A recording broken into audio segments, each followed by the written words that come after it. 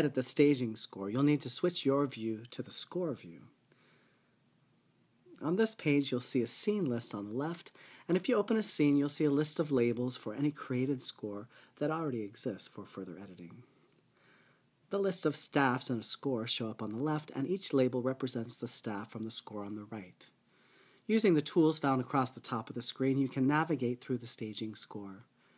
The lock icon allows you to jump from scene to scene by using the buttons up above, while the View tool will allow you to go back to charts or view both charts and score side by side in order to link them together. In this view, thumbnails of the charts are found on the left side and the staging score is found on the right side. By simply dragging the chart on the left to the staff on the right, you can link the charts with the score. Use the plus symbol to add another staff to the score. You can add a dialogue staff for scenes with no music. Here, the top line identifies the character speaking, while the second line holds the spoken dialogue. Each character has 2 lines to document the detail of the action as it corresponds to the timeline and spoken dialogue. You can also add an 8-count staff for scenes that contain music. Here, the characters are on the left again, and now the counts run across the top. 1 and a 2, 3, 4, 5, 6, 7, 8. The speaker again is on the top line, and now the lyrics correspond with each count. Below, the choreography is also listed right in line with the counts as well. There's a line of detail about the name of the step, another line for the active foot executing the step, and another line to document other details about the movement.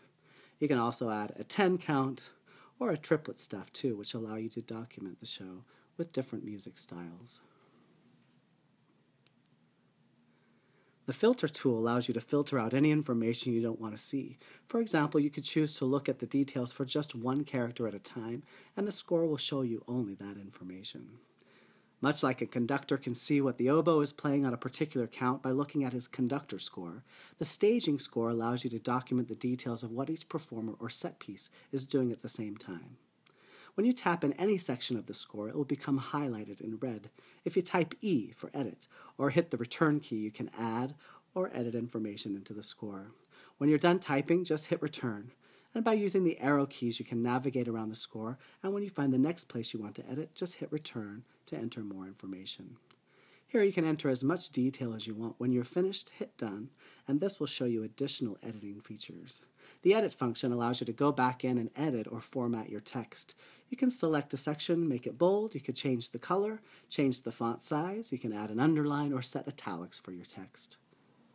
The resize function allows you to move the details so they line up with the correct dialogue above. The cut function allows you to cut this section and paste it into another part of the score. And you can also resize it from the other side. Once you're happy with the way it looks, just tap done to move on to another part of the score. You can also add a second voice to the score by pressing the Add button. If a second speaker speaks or sings at the same time, overlapping, you can document it in this way. By tapping the X, you can edit the voices, changing the order with the blue arrows, or to delete it by tapping the red X. You can minimize the details of certain characters for specific lines if you want, to save space by tapping the arrows to the left side. You can add another character to the score by tapping the plus symbol and choosing from the list of characters in the show.